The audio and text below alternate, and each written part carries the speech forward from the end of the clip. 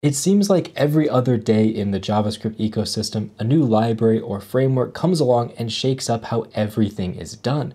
Things like Svelte drastically changed how front-end frameworks work because they made things so much easier, and the way that they compiled things beforehand really changed up the ecosystem for front-end frameworks.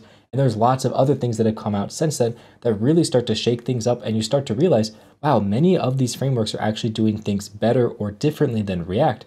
Is React getting too old? Is it falling behind? Is it becoming old news? A lot of people are starting to think React is dying, but is it really? The short answer is no, React's not dying. It's not going anywhere anytime soon, but it's a lot more complicated than you'd think. Welcome back to Web Dev Simplified. My name is Kyle, and my job is to simplify the web for you so you can start building your dream project sooner. And one of the many reasons people think that React is starting to die is because they see charts like this, where if you look at React, you can see since 2019, in this particular graph, it's starting to decline. Well, first of all, we need to understand what this graph is even looking at to figure out if this is even a meaningful decline or if it has any value. And then we also need to look at the actual percentage values. As you can see, it's only gone from 89% to 83%, and 83% is still quite high depending on what we're measuring. In this case, I'm looking at the retention graph, which if we look down here, retention is just the number of people that would use React again divided by the total number of people that responded. And essentially it's saying the people that said would not use again. So 83% of all people that took the State of JS survey in 2022 said that they would use React again. And that's a quite good indicator.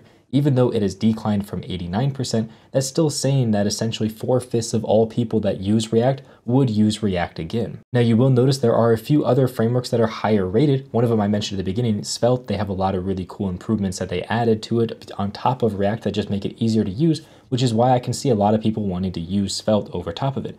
Solid is another one that has a lot of things added into it just to make it easier to use. And that's one thing that React does not have going for it. In general, doing things in React is a little bit more verbose than other frameworks such as Svelte or such as Solid. Now, just based on this graph alone, though, it's hard to say that React is dying. I mean, 83% is already incredibly dominant with people wanting to come back and use it again, which is great. And if you compare this value to other frameworks that I would actually say I would consider are dying, if we look down here at like Angular and Ember, these are frameworks that are on the way down. They're definitely declining. As you can see, they went from really high, 60+% market share all the way down to 40%. And Ember is even worse. They went from 40-something% all the way down to below 20%. So these are things I would consider that are, on the decline and dying. As you can see, they have drastic drops between years. Like this is a 25% dip in people that would want to come back and use it again. That's a really big change. While with React, it's like a couple percentage points either way each year. Also, this graph doesn't explain everything. If we go over and we look at, for example, awareness, this says that pretty much every single person that took this survey knows what React is. Same thing for Angular Vue, which makes sense. Those are the top 3 big players and they've been around for a long time. Usage, I think, is the big one though. If we look here, React is by far and away the dominant winner and has been in every year this survey has been taken. 82% of all developers use React, while the next highest is actually Angular at 49%, which you may think that's kind of interesting because if we look at the retention graph, Angular is definitely dying, but there are going to be jobs for Angular for a long time because companies built their entire business on Angular, so they need to have Angular devs to continue to develop that code base. So obviously there's going to be jobs for Angular for a very long time to come. I mean, there's a reason there's jobs for Cobalt developers, even though nobody actually writes code in Cobalt anymore for new projects, but there are old things written in it, so they need developers for those jobs. Now, I'm not saying React is obviously declining, but even if it was declining, obviously there's still going to be tons of React jobs out there because tons of people are using React. I mean, 82% of all developers are using React, which means, essentially 80% of companies are probably using React in some way if they're using a front-end framework. Now, it's great to know that even if React was declining, that there's going to be jobs for it out there, just like there are for Angular. But obviously, if React is in a downcline, you don't want to actually spend time learning it just to realize that your skills are pigeonholing you into an older technology that has limited growth potential. So what I want to do in the second half of this video is I want to talk about why I don't think React is actually going to die and why I think some of the new things coming to React are really going to revitalize it and make it even more popular than it already is. So to do a good comparison between React and another language like Svelte, I'm going to be using some code from Fireship. This is actually based on a video he did a while ago where he made the same exact application in 10 different frameworks. I'm just going to be using React and Svelte, but I'll link that video in the description and cards for you if you want to check out the full video of him going through all of this. But if we look here in the React version, if you're used to React, this is pretty straightforward stuff. We have some state that we're using a reference here for certain stuff. We have this effect right here to do some loading of data. And then we also have this effect right here, which is going to be adding some data into local storage for us. Then if we go down a little ways, you can see that we actually have the JSX that's rendering all this information out for us. Overall, this application is super straightforward. It's not super complex. But if you want to do really basic things inside of React, it requires you to know a lot of really rather complex things. It requires you to know how use state works. It requires you to know how use effect works, which are both complex concepts. And also it requires you to do certain things. Like if you wanted to actually use this input value, instead of using a ref, I would need to set the value here to, our input value. And then I would need to make sure that I also have an on change on here because we only have one-way data binding. So then I would need to say set input value to e.target.value. So there's kind of a lot of boilerplate when you want to do this kind of stuff. We just go back here to what he had before. There we go. Also, if we wanted to be able to update our to-dos the proper way, because right now the way that they're doing it with Fireship, he's actually doing it in a way that could lead to bugs, we would need to use the actual function version inside of here instead. So we would do the function version that has the previous to-dos, and then we can come in here and essentially just return this. There we go. And this would just be our previous to-dos like that, if we wanted to make sure that we were doing this properly. And also, this local storage to set the items would need to either be inside of here somewhere, or it would need to go inside of its own use effect that depends on our to-dos changing. And again, you can see there's a lot of complexities and a lot of things that you need to understand about React in order to write what's really a rather simple application. Now, if we look at the Svelte application, you'll notice that the code is much simpler. If I open this up, in the source folder, there are literally 2 files, and this file is essentially empty. So there's really only one file in this entire application. As you can see, this file is small. I mean, there's not very much inside of here, and all of it is rather simple. We have our, mounting here, so that's handling our different lifecycle methods. We have some variables up here for storing information, and we're just kind of treating this like a normal JavaScript application. We're just saying, update this variable, update local storage.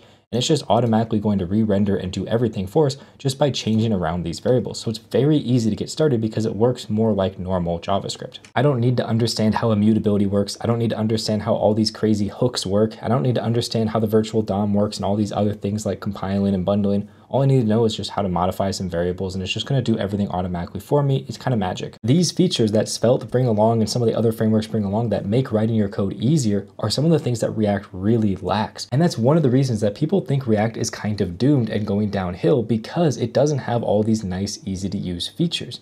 But the one thing that React does have that most of these other frameworks does is not only a robust layer of libraries you can use on top of it, tons of actual support from people using it, but it's also extremely customizable, and it's going to work for almost any situation you need.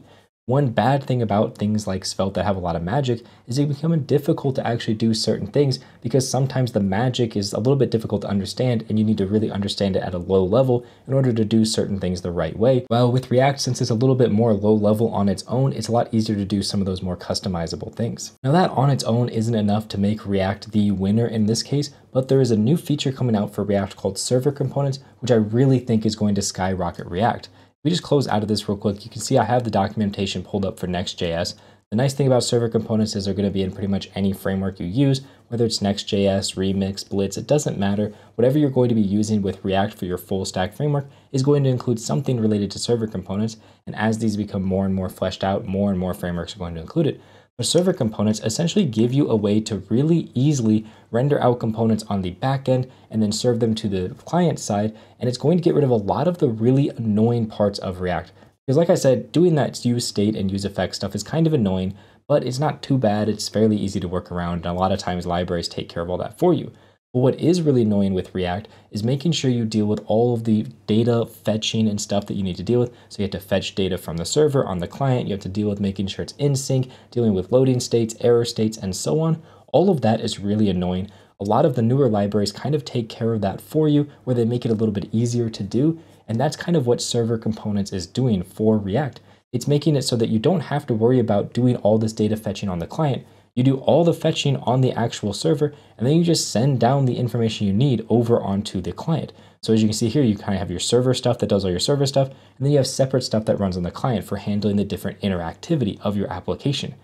If you've been around for a while in the web development world, you may realize this looks just like a normal web application, like way back in the PHP days. And I think that's actually a good thing, because React is going more towards that, server client kind of relationship. Instead of pushing everything to the client, we're are now pulling back and taking the stuff that should be done on the server and putting it back on the server, which makes writing your overall application much easier to do. And as you can see, if we just keep going here, it just does a lot of stuff for you. As you can see, there's a clear separation between what should be done on a server and what should be done on the client. And this makes writing your code easier and makes connecting the two easier. And overall, it's going to make a lot of the boilerplate, annoying, difficult stuff that React has to make you do to do all that data fetching and syncing up all your state. And it's going to get rid of a large majority of that. This is why I think that React is definitely here to stay. If you asked me maybe a year ago, you know what, are some of these other frameworks going to take over? I was like, hey, you know what, some of these frameworks are really cool. They're doing a lot of great things that React should think about doing. And now React has seen what a lot of those frameworks are doing, and they're saying, you know what, we have our own way of handling this kind of stuff. We're going to clean up React, make it easier to use, make it more of a server-client relationship, deal with all that server-side generation for you. These things that these other frameworks have been doing for a while, React is now finally getting around to adding that into their own framework, and it's going to make it so that React lasts so much longer as well. So if you've been holding off on learning React because you're worried it's going to get overtaken by something else, don't worry, React is the #1 right now, and it's going to continue to be #1 for quite some time. And if you want to actually learn React, I highly recommend checking out my full React course. It covers every single thing you need to know about React to go from knowing nothing to being an intermediate React developer. I'm going to have a link in the description to that course. Right now, the course isn't quite complete, so I have an email field. You can just enter your email, and I'll let you know as soon as it's done. But if you're watching this far enough in the future, it may already be done. So if you're interested in learning React, I highly recommend you check out that course linked in the description below. With that said, thank you very much for watching and have a good day.